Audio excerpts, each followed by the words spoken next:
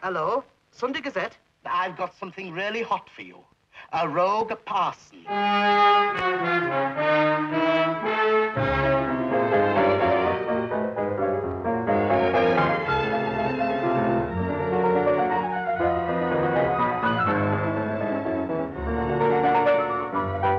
What kind of man was this who drew sensation-hungry crowds to a quiet country parish and was himself the central figure in a scandal that gained impetus with every hour?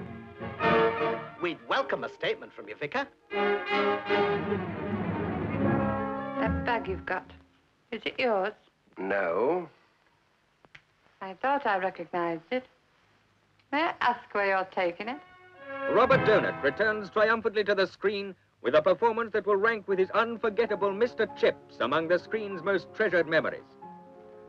Kay Walsh is his embittered wife, and Adrian Curry, their daughter, on the threshold of a great career.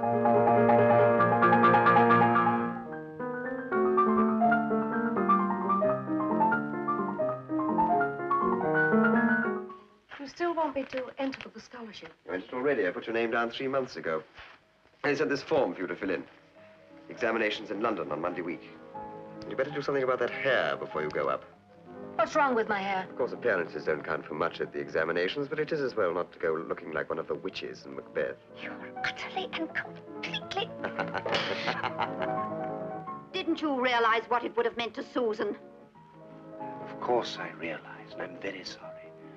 I know what a big thing this would have been for both of you. Would it have meant nothing to you?